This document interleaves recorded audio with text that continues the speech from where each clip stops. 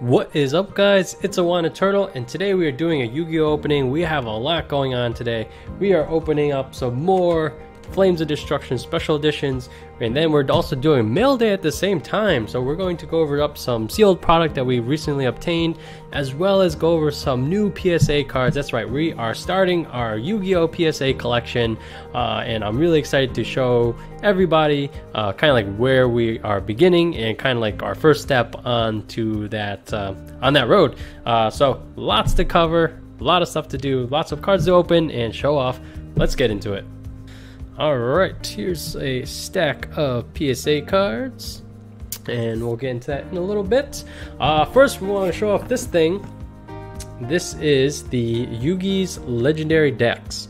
So this is the first version, and so it does come with 3 pre-constructed decks, and since there's no packs to open and you know exactly what you can get, we're actually not going to open this, but we did obtain a few copies of these from Troll and Toad, and so it does have a Yugi's Exodia deck that also has, looks like Gaia the Dragon Champion, Blackluster Soldier, as well as all the God cards. Then we have a Dark Magician one with the red Dark Magician, Swords Revealing Light, and the Gadget Warrior, Valkyrian, and then some cards there, and then another Gadgets and Silent series monsters. So very cool box, and yeah. I like this box as well. Let's see if we can zoom out. One thing that I found, just because I happen to have a opened one, is this is actually really good for storing booster packs. If you happen to collect booster packs, it's actually kind of like the perfect size. And so in this next part, we're going to get into these packs of Flames of Destruction, and then we'll hit the PSA stuff at the end.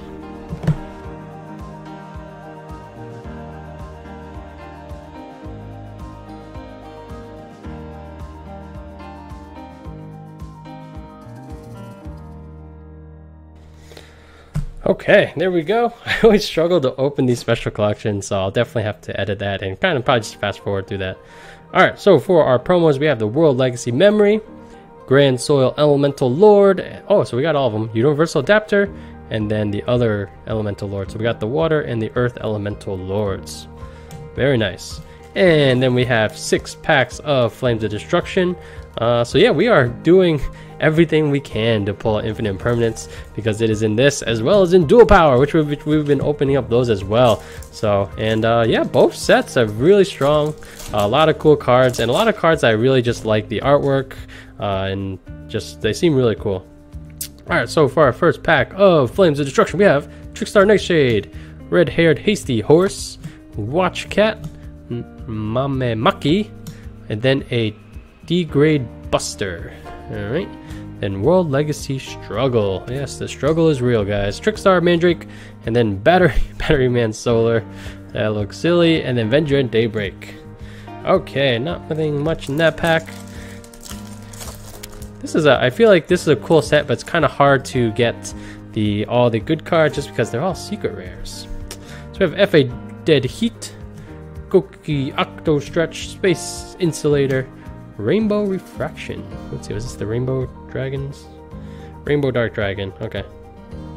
Crystal, oh, okay, it's the Crystal Beast. From, yeah, Yu-Gi-Oh! The GX series is definitely my favorite, just because they, for the most part, follow the rules, and there's just all these cool, each character had their own really unique decks. And yeah, or actually that's always the case, I suppose. However, yeah, that one's probably my favorite series. Alright, so we got a Tindangle Trinity, Mechnam Avram, F.A. Dead Heat, Goki Octo Stretch, and then an Elemental Saber, La Polina Mana. And then a Backup Operator, Crystal Conclave, Background Dragon, and Link Streamer. Okay, so far nothing very good. We've already gone through our first box, or first special edition. Alright, come on, let's get a secret rare. 3 Trollin' Trolls. That's a pretty troll card. Sorry, guys. Deep Fried Dragon. Ooh, man, that is a good pack. Deep Fried Dragon, followed by Called by the Grave. And then a, ooh, Nightmare Goblin. I can't remember if this is one of the really good ones, but let's see what it does. 2 monsters with different names. That's way too many words. Sorry. But we'll put this one there because it is ultra rare. And then a Revenge Red Executor, Elemental Satyr Aina, a YuGiOh Invader, Transfamiliar, and Protron. Alright, so we did get an ultra rare, so that's good. And so maybe the chances of getting a secret rare are slightly lower, but we still can do it. Let's get a secret rare.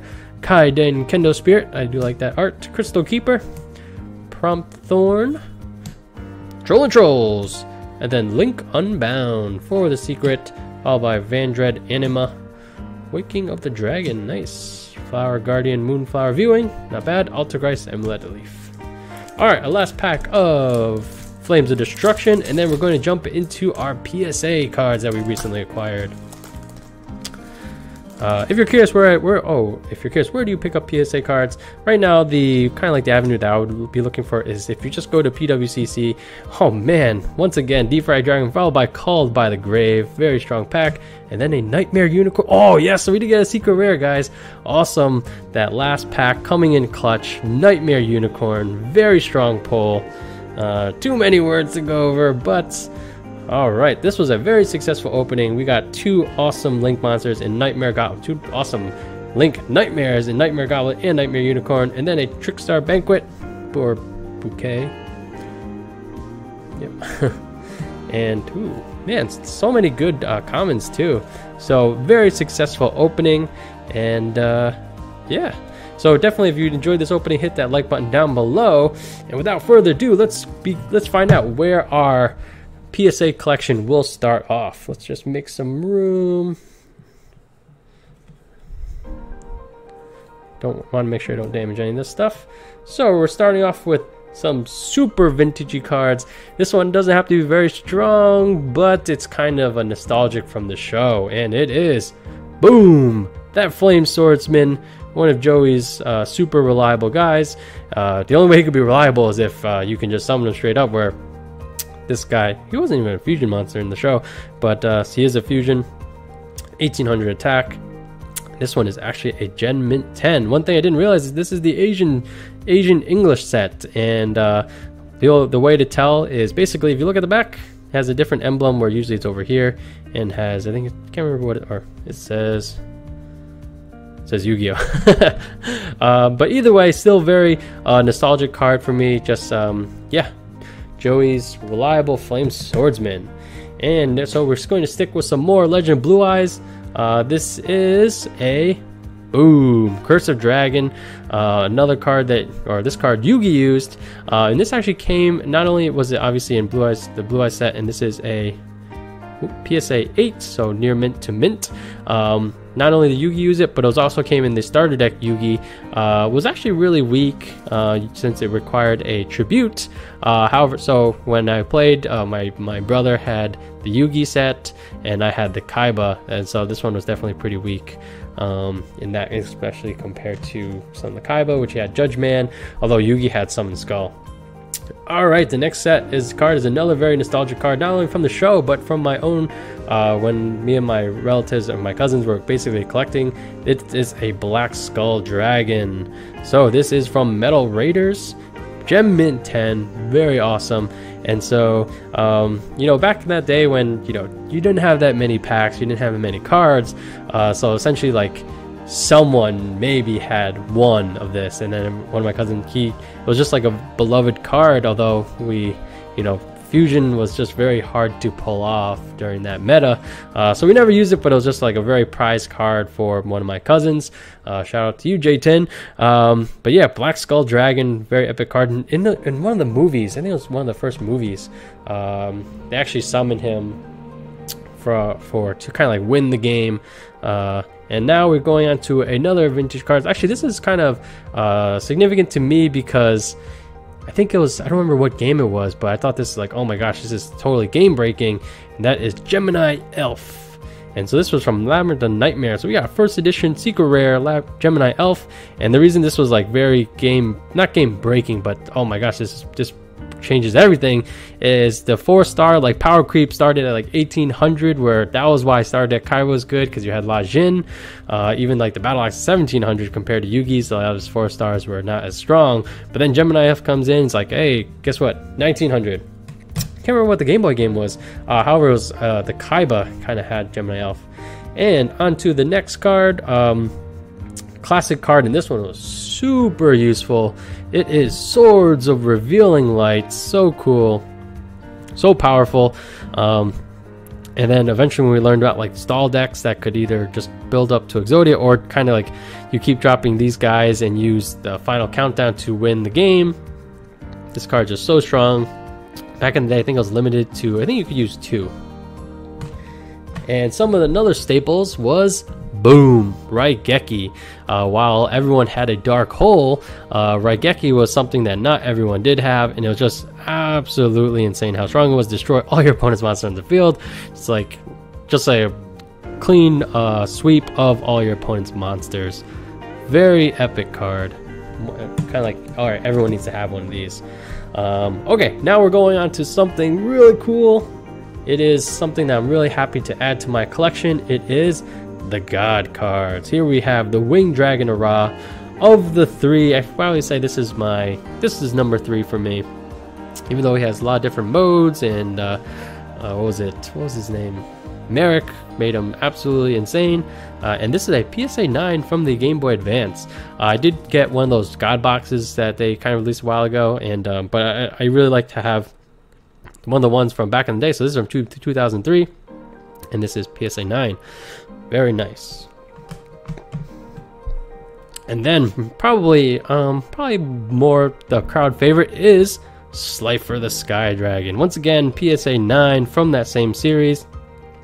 I think Slifer definitely looks the coolest, and I feel like when it comes to how strong they are, this guy was ridiculous as far as his ability for when opponent's monsters enter the field. However, in practice, like I feel like your hand size is always not that high, so his attack and defense stat is not as good. That's why I think my favorite is that obelisk. Even though Kaiba usually comes in second place, I feel like I like Kaiba just because his decks were always so strong, and Yugi is more like the underdog, will still find a way to win, but Kaiba just comes out guns blazing always. And this guy's always at 4,000, did have that ability where you sacrifice a couple monsters and then you kind of wipe your opponent's board as well. So another PSA 9 from that Game Boy series. And we have, boom, one more obelisk, and this one is Gem Mint 10. So very happy to have this. And however, now that I have one Gem Mint 10, it's like, all right, now I gotta find the Slifer and the Winged Dragon Ra. Alright, and our last card is one from kind of like when the game first came out. This is where everyone's starting place was the starter decks, and this is from Starter Deck Yugi. Not only that, this is first edition. It's only near mint 7, but this is like a card where there's probably like half of the population had this card, but to keep it in good condition through all these years, and have the first edition one, such a cool card, very nostalgic, just the classic Dark Magician art. Very happy to have that. Definitely want to get that Blue Eyes. However, the prices of those ones are quite high for a card that came in a starter deck. So there you guys have it. This is where we are starting as far as our PSA collection, and really happy with that. I feel like it's a solid start, and looking forward to continue to build that out. Yeah, so there you guys have it. Great opening, pulled lots of great cards, showed off some sealed stuff, as well as beginning of our PSA collection. And so really enjoyed showing that to everyone. And as always, if you want to support the channel, hit that like button down below, subscribe if you're not already, and hit that bell for notifications. Let me know what you think about all this in the comments below. Do you have a PSA collection of your own, and kind of like what are your own goals for yours? On that, guys, that's all we have for today. Thanks for watching. As always, thanks for all the support on the channel. I'm YuGiOh, and we'll catch you guys next time. Peace.